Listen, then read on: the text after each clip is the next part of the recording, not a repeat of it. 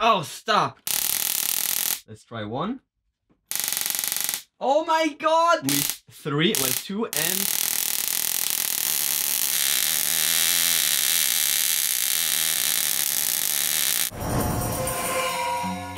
Initiating. Welcome back to my daily grind. Create yourself is what you'll find me doing every day and every night. No time to lose, one day, one step in the right direction. I'm Chris and I'm only here to show you if I can do it, you can do it too.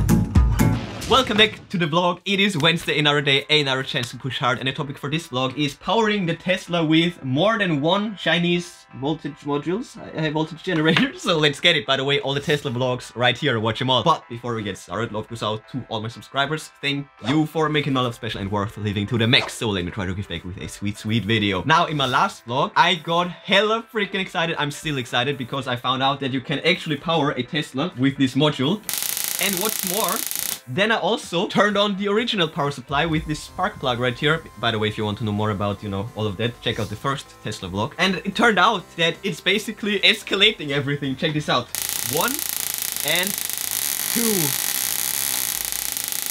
The spark frequency just gets doubled, or I don't even know. So in theory, more high voltage generators should be amazing. So let's hook them up.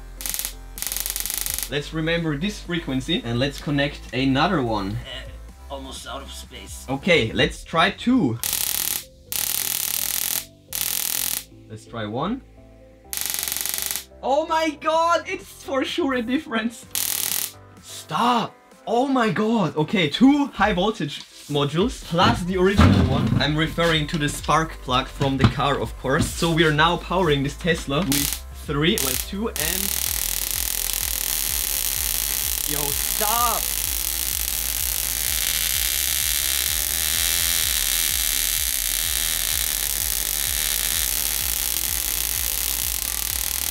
Oh my god. Turns out that you can pretty much run this thing on overdrive. Or should I say, we're probably not even close to the limits of this contraption right here. This is so cool.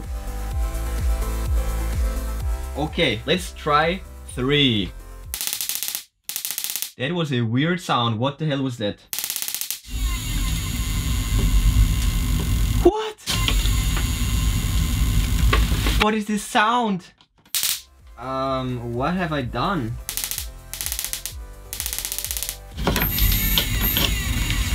Stop with the noises. Oh my goodness. Maybe there's a polarity mix-up. Who knows? Who knows? Oh, currently there's only...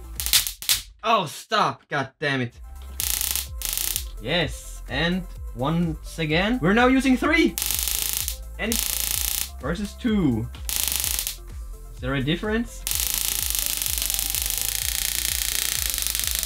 So it has been proven you can actually use them. I actually proved that in the last one. Lastly, I actually want to know how much amps I'm using with these 3. I sadly haven't done that. In all these high voltage generator videos, I never measured the amps. So stupid of me. Let's change this right now. This is the full bridge rectifier, max output 10 amps, I guess. Something like that.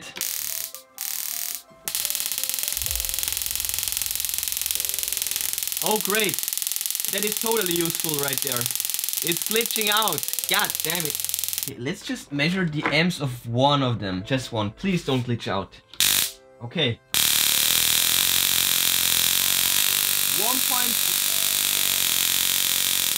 1.3 amps. Wow. So my setup is clearly horrible. I just wanted to prove this point, and I did. It works, and you can actually put it in overdrive. I will eventually get to an extreme overdrive video. In the next one, I just plan on maybe hooking up 3 to this Tesla and going for more interesting visuals. Anyways, that's enough progress for today. Smash that like button the way I want to smash my stupid setup. It's freaking chaotic. Bang the bell like crap. To never miss Tesla vlogs, check the recent news on ChrisViral.com. And that's it for today. I will see you tomorrow.